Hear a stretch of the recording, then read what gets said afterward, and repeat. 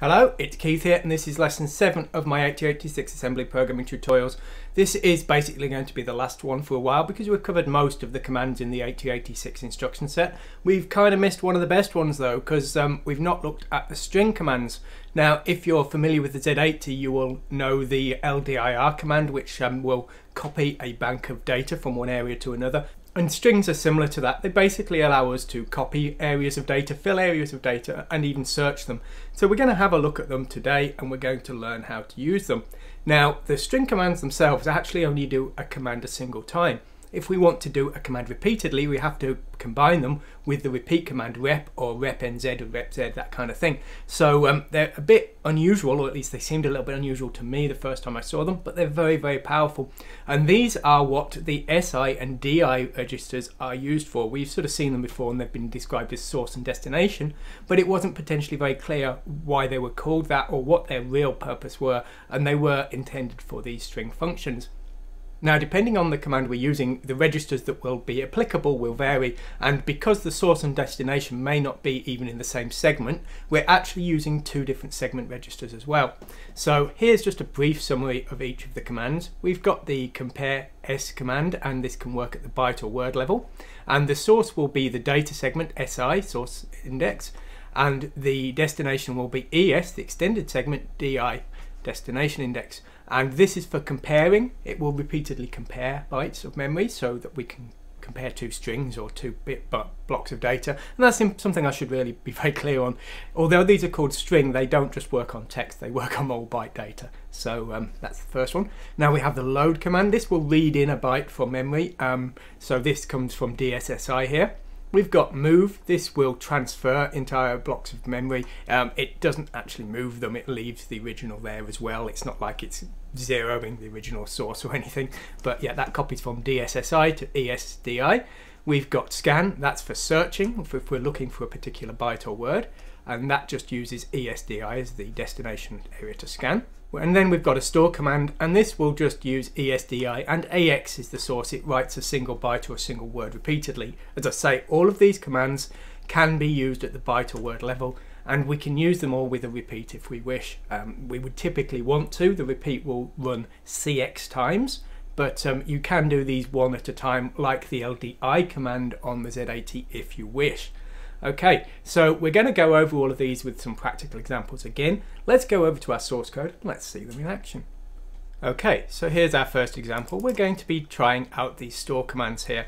Now, first we're going to try the move command, and then we're going to try the store command. Now the move command will copy from a source area to a destination command, and the store command will store just a single defined byte or word.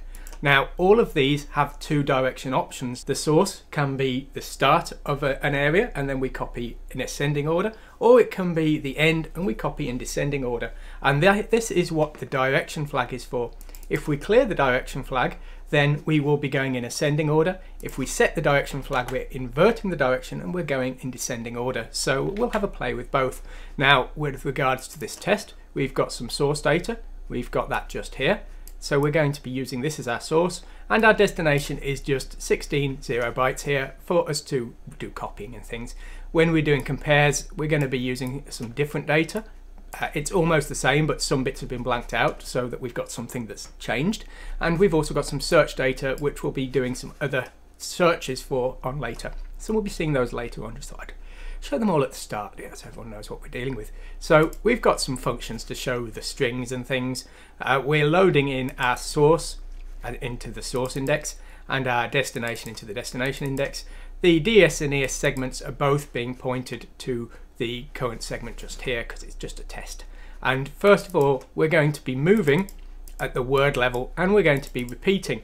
And we've got CX set to 3 here. So let's fire this up and let's see what happens. So here's our commands. Now we started here and CX was 3. CX is now depleted to 0 because we've copied our data. You can see the destination index has gone up here and the source index has also gone up. Now here was our source data and here's our destination data here.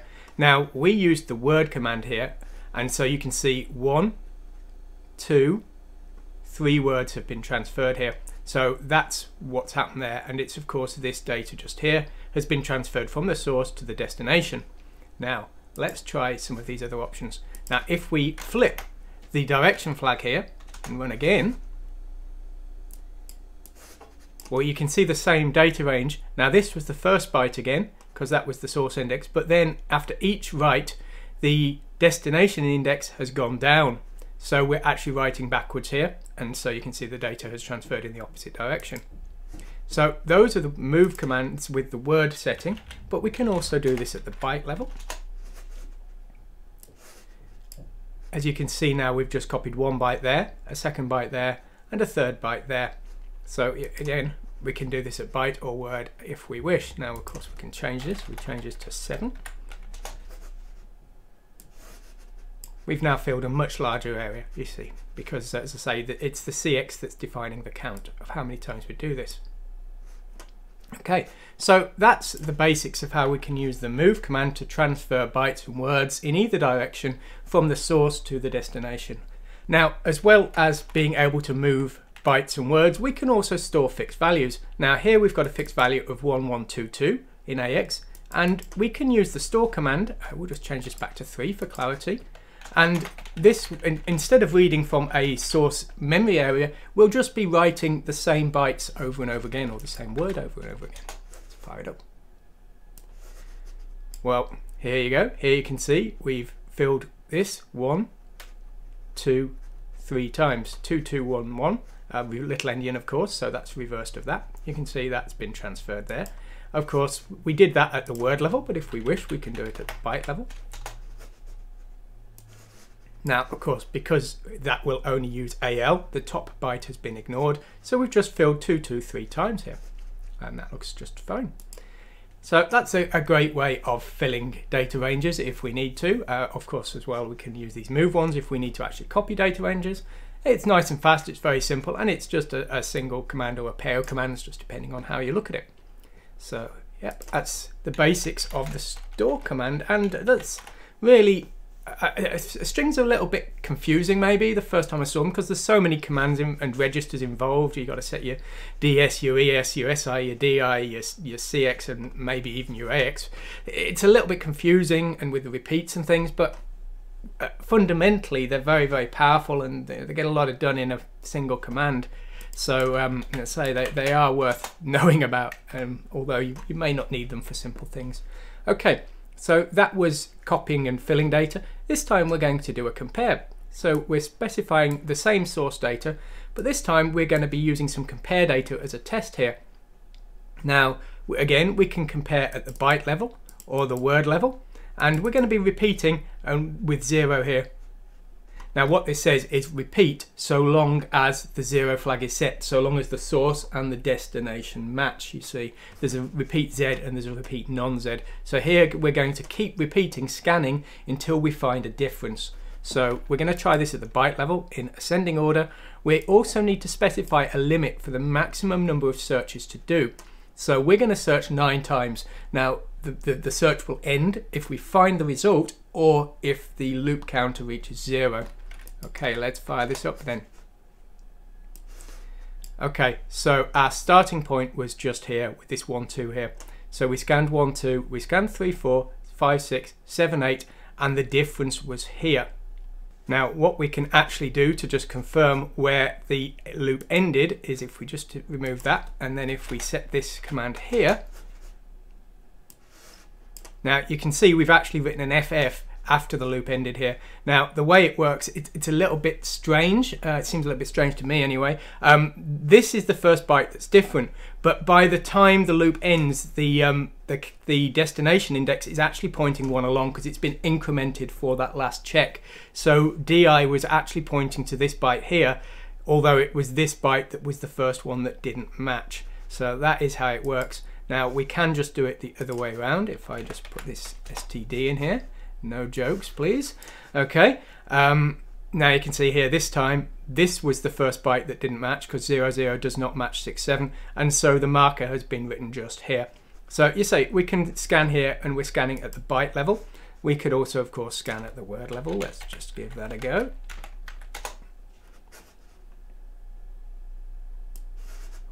Well, this time we're all the way over here because again this word matched this one. this word didn't match this one, but by then the word count had already moved back up to here. So that's where our marker has ended up. It seems a little bit strange to me, but as I say, that is the way it works. So it's just what we have to deal with. Now, if I just change this back to the byte pointer again, and this time I'm just going to set CX to just 2 this time, and we'll fire it up again. Now, I set CLD still, it doesn't matter. So this was our first check here, and that matched.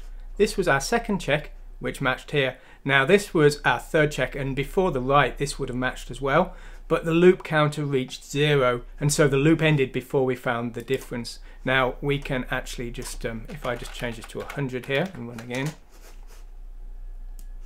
you can see in this case the CX hadn't reached 0, and so we can tell that we had actually found the correct result, whereas if CX has reached 0, then we didn't actually get the result before we ran out of searches. Okay, so that's how we can do this. Now, all of these commands make most sense with the repeat command in most cases, but we don't have to. We can just do a single compare if we want. All of these commands can be done without the repetition. Like the LDI command, if you're familiar with Z80, you've got LDIR, which is load increment repeat, and LDI, which just does one load increment. Now, this can be handy if you want to transfer data from a source to a destination, but you want to do a bit of extra thinking in between for some reason. For example, if you were writing bytes of data to a screen from a bitmap image in memory or something, maybe you're doing some other effects to some of the bytes or something. But anyway, as I say, generally speaking, I think they're going to be most useful with the repeat command, but the point is you don't have to do them. So here, because we didn't do our repeat, we just did one scan here, the destination has moved down here, which is why our marker's here, and CX hasn't changed at all because there's no repeat occurred that time. Okay, so there we go. Now that's the compare command, which will compare 2 strings. There is also a scan command, which will search for a single byte or word. Okay, so this time we're going to scan a string, and what we're going to do is we're going to look for a particular byte or word pattern, and once we find it, we're going to stop.